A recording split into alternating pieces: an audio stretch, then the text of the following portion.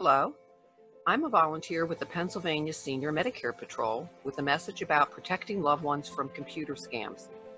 Now more than ever, we're relying on a virtual world, doing things online that we used to do in person, like banking and shopping. But this means that we have to pay more attention to being safe and keeping our loved ones safe while online. Here are some tips.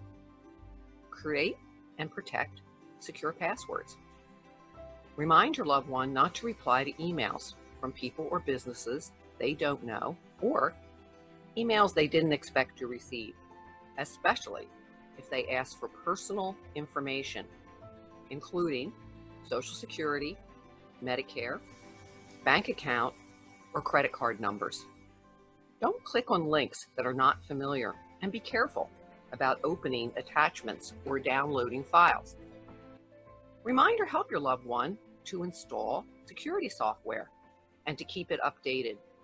There are many antivirus programs available, ranging from expensive to free. Don't fall for tech support scammers. Look for a company's contact information on their software package or on your receipt to ask for tech help. Remind your loved one that when making online purchases, don't give out a credit card number unless the website is secure and reputable.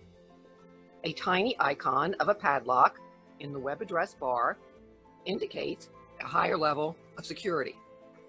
And you or they need to regularly check their accounts to make sure that all of the charges are correct.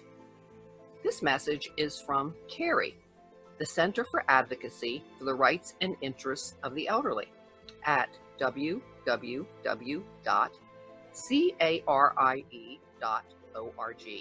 or 1-800-356-3606.